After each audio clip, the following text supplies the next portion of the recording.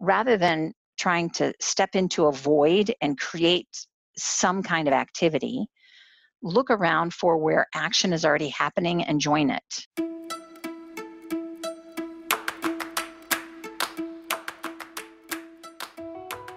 Welcome in, everyone, to the Louisiana Now podcast. I'm your host, Todd Rossnagel. So good to have everyone along with us. That voice off the top of today's podcast, Susan Beaumont.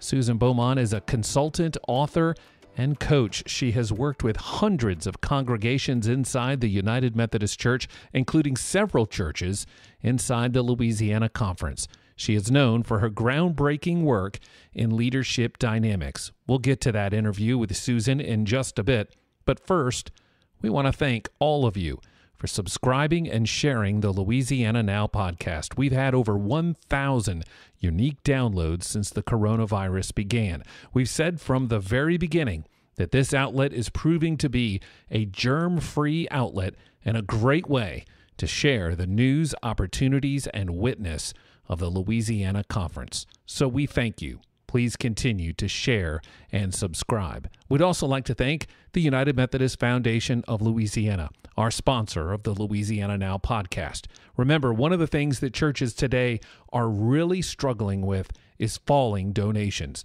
Your church needs an online giving portal, period. And the foundation can help you set one up today at no cost. UMF.org is the website. Contact them. It is quick, it is easy, and even if you think it's not easy, guess what? They'll do the hard work for you. Now to our interview with Reverend Beaumont. She is an ordained minister with an MDiv from the McCormick Theological Seminary. Susan is the author of How to Lead When You Don't Know Where You're Going. And we thought a conversation with Susan would be, well, ideal, because now more than ever, we are all experiencing the exact title of her book, right? We are all called to lead in some form or fashion, whether we're a pastor, a nurse, a school teacher, a mom, a dad, a senator, a president, a delivery truck driver. We are all called to lead. Yet at the same time, we do not know where we are going, do we? And that was my first question to Susan. What would her first piece of advice be for all of us?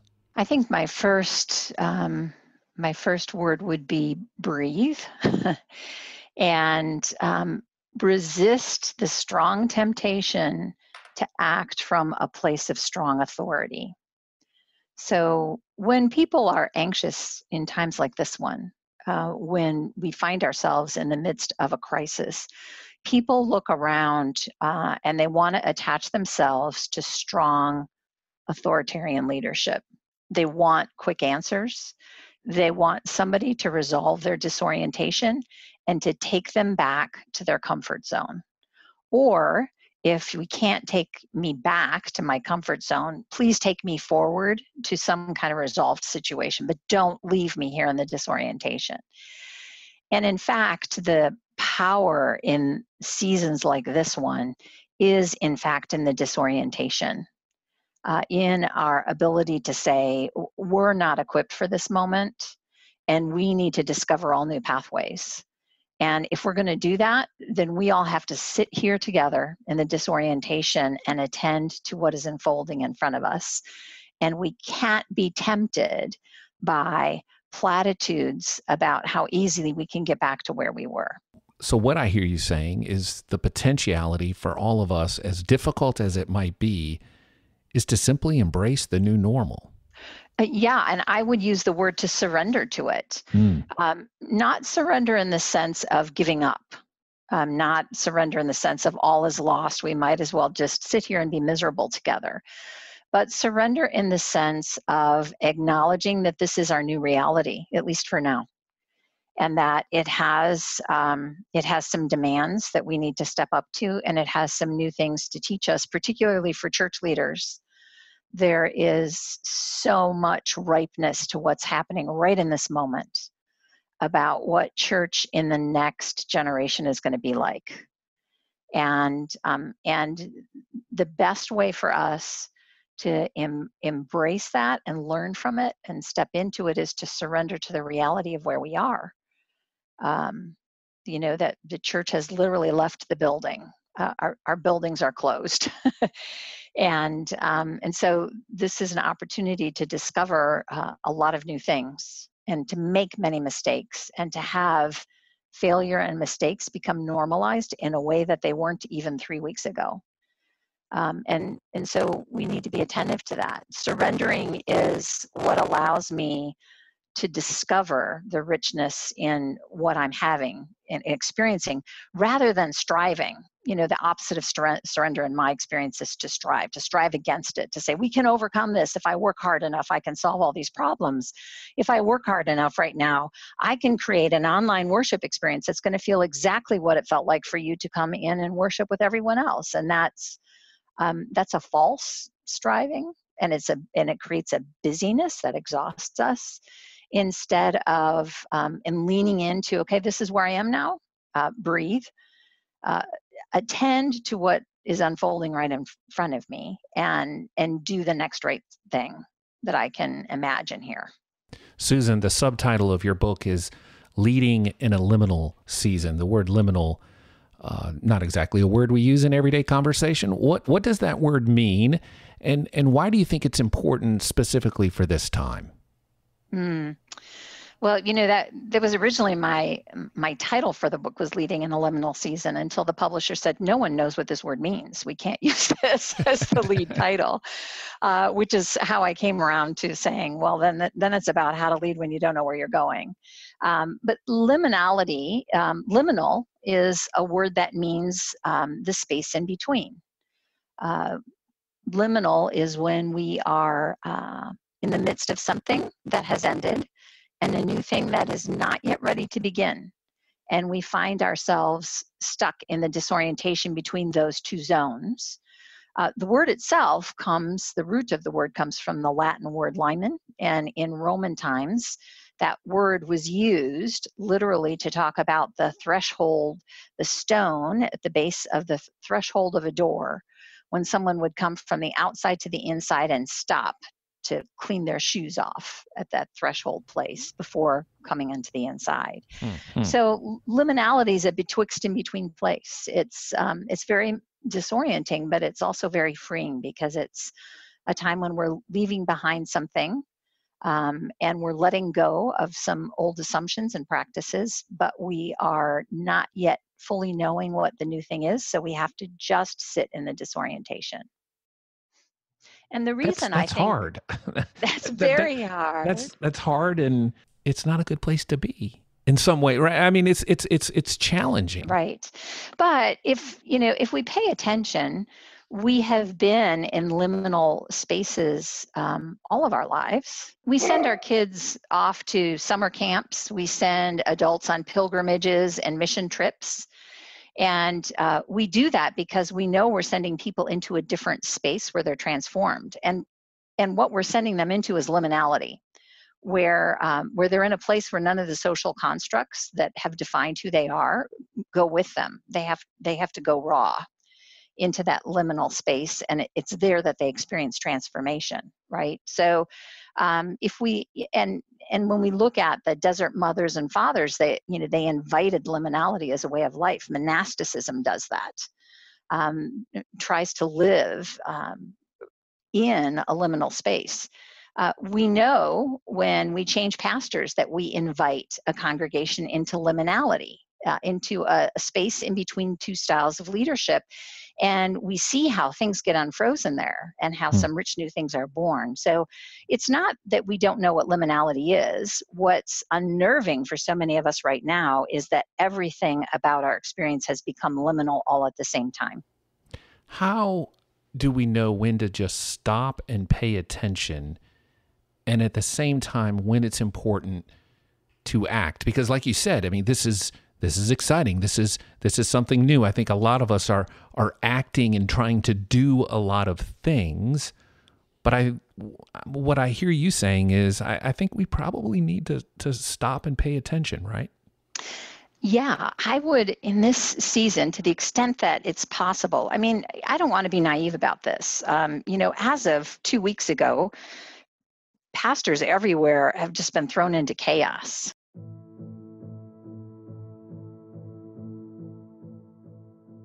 I was just joking to someone this morning. I'm a person who makes lists. I like creating my lists at the beginning of the week and crossing things off as kind of a sense of I'm making progress. I'm moving through my list. Well, these days I'm just crossing all kinds of things off the list, not because I finish them, but because they're no longer relevant.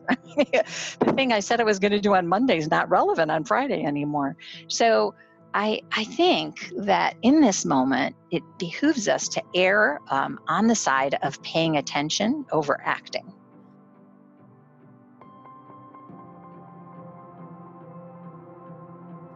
To just noticing.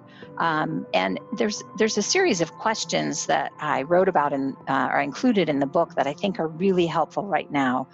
And I think what we should do is ask ourselves these questions and decide to not act until we've made some kind of attempt to answer these questions. And the basic questions are this: what is it that my people need more of right now?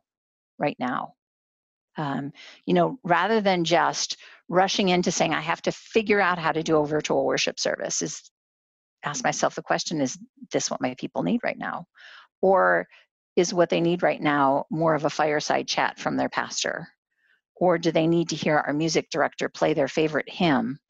So what question, if asked and answered right now, would make a difference in this situation? What is the biggest unknown thing I'm grappling with? What can we do together that none of us could do alone? We're all alone right now, but we're not. So what is it that we could put ourselves together to do that we couldn't do individually? And how do I elicit that out of my action? What is arising right now? And how do we become responsible stewards of what is arising?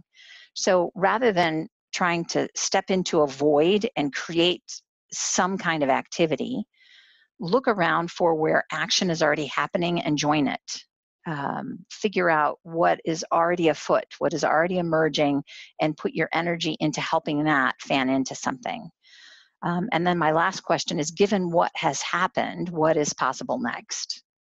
And to fight the temptation to say, how do I create as much comfort for my people as I can? How do I create and make church as normal as I can for people now? That's not the question. Given what has happened, given where we are, what is possible next in the scheme of things that are in front of me? You wrote an article it was about 10 years ago after the collapse of the economy in 2008. It was entitled 10 Things You Can Do Right Now to Reduce Anxiety in Your Congregation. Wonderful tips. We'll include a link to that in the show notes for this podcast. And I'm struck by the last tip that you had. Take active steps to manage your own anxiety and to remain non-anxious in your own leadership. What would be your final word for pastors and congregational leaders who may be listening to this about taking care of themselves? I think that in a season like this one, in a liminal space, there are 3 fundamental spiritual shifts that leaders have to make to lead well. And one of them I've talked about a little already, so I'm going to save that one for last. But the first shift, I think, is moving from a stance of knowing to a primary stance of unknowing. When people are anxious, when we're anxious, our natural tendency is to want to grab onto all of the things we feel some sense of certainty about, all of the things we know. And what I'm inviting you to in a season like this one is to move out of that place of trusting your knowledge into a place of deep suspicion about what you know, into a place of unknowing, of being okay to saying to people, I don't know the answer to that. I don't know how to resolve this to help you feel more comfortable. I don't know where we're going, but I will stand here with you in our mutual not knowing, and it will be okay. And people respond to that kind of leadership over the kind of leadership that pretends it has some kind of answer. So one way to care for yourself and to manage your own anxiety is just to make that shift right away, to say, I need to move out of this knowing stance firmly into this unknowing stance. The second shift that I think helps us is to move out of an advocating stance into an attending stance. I pick some kind of answer that I think will resolve our dilemma right now. And I decide I'm going with this, that all of my energy right now is going to go into what we do about our Sunday morning worship experience and get the bulletin online so people can see it. Okay, that's an advocating stance. An attending stance is when I sink into that place of unknowing and begin to notice what's being called for next. And it may be that bulletin thing, it may be the online worship experience, but it might not be. It might be something totally different that I'm noticing that there is a longing for. So in seasons like this, when we move out of advocacy and into attending, and I'm not saying that we need to quit advocating for people or for issues. That's not what I'm talking about. There's some strong advocacy that needs to be happening now for people on the margins and people who are being left behind. I'm talking about the advocacy within your own leadership stance to move into that place of question asking and noticing and paying attention to longing. That's how Spirit moves through communities, is through our mutual longing. So as you're listening to people talk about what's happening for them in this experience, pay attention to the longing below the need that they may be expressing and work with the longing. That's that sense of attending to that. And the third shift is moving from a place of striving against the place we are at and moving into this place of surrender that I talked about a little bit earlier, into this sense of saying, this is where I am. Now what I need to do is to pay attention to where I am can teach me about what needs to happen next, instead of striving against it. Instead of battling the fact that I'm in this place, I accept that I'm in this place. And then I begin to look for opportunities of what that can teach me to be in that place of acceptance.